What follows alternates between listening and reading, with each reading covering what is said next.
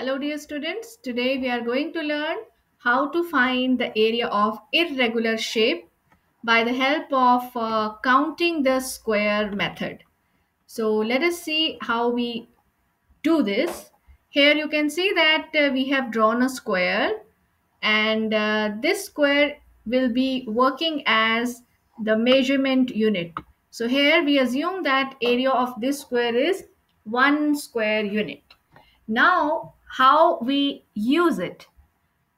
What we do is we divide the given shape into number of parts by joining the dots, and we see that we are able to see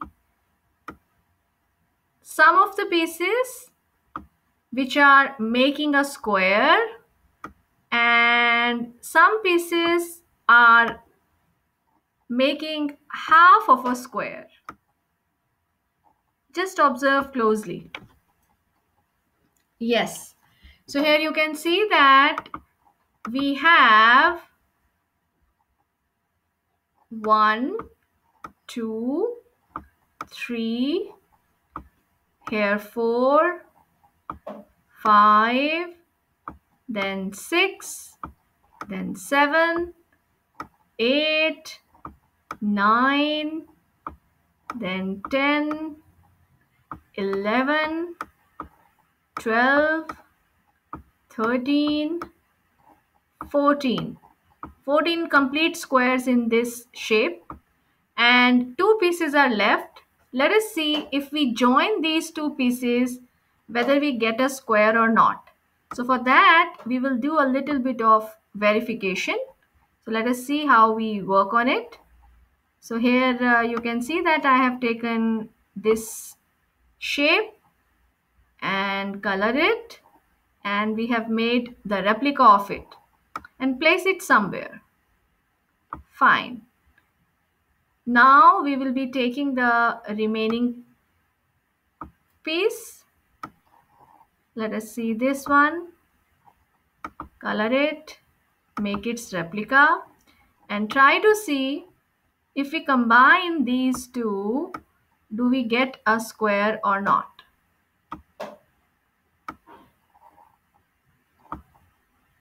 Yes, we got a complete square. So this is representing half of a square.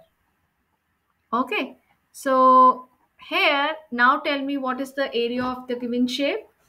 14 plus 1, that is 15 square units. I hope it is clear to you. Now let us make another shape and you are going to tell me what is its area.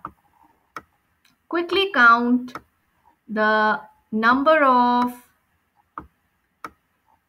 complete squares and then half squares, and then tell me what is its area. So you can see that by joining the dots, we can divide this shape into number of parts and see how many complete squares are there. Yes, 1, 2, 3, 4, 5. And then by joining these two, we get 1 square. So that makes it 6. By joining these two, we get another square. That means 7 and a half. So the area of this shape is 7.5 square units. So this area of this shape is 7.5 square units. I hope it is clear to you.